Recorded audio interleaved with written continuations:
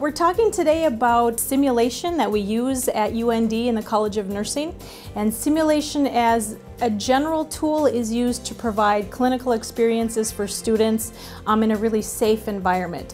So this is our newest family member. Her name is Victoria. She's our birthing simulator. Some of the things that she can do for us: she blinks, she responds to questions. Good morning, Victoria. How are you doing? Oh, I'm okay today. So she can respond to the students' questions, and that helps them suspend that disbelief a little bit that she's just a doll or she's not a real person. So they communicate, and we encourage them to talk to her, not to us back in the control room.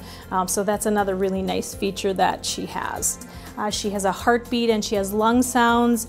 And then the really fun things, she has an actual baby in her tummy or her abdomen that we can feel the position that baby is in.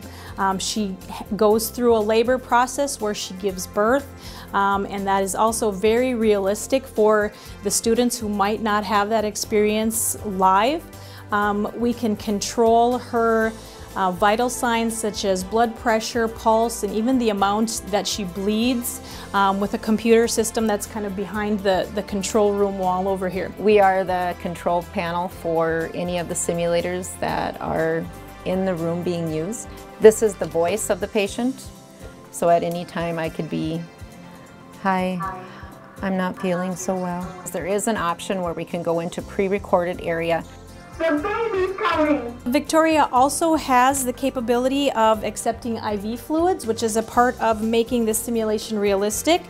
So the students can put in an IV catheter and simulate fluids running, and they get an opportunity to work with the equipment and manage the IV pumps. So here is Victoria's baby, and he also is very lifelike. When he is born, he cries, he moves, his lips can turn blue to signal that he's not getting enough oxygen.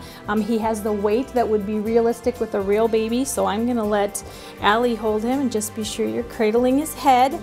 Again, we want to be realistic. I think it's a very ingenious way to let nursing students have a comfortable environment to practice, perform their skills, practice more, gain more confidence, and then be able to relate it to clinical scenarios and be able to learn from anything that happens here, and then able to apply that to our clinical practice in the future as well. We have found, and the research bears out, that simulation is as effective as live clinical experiences for giving the students the knowledge and the skills that they need to be successful practitioners.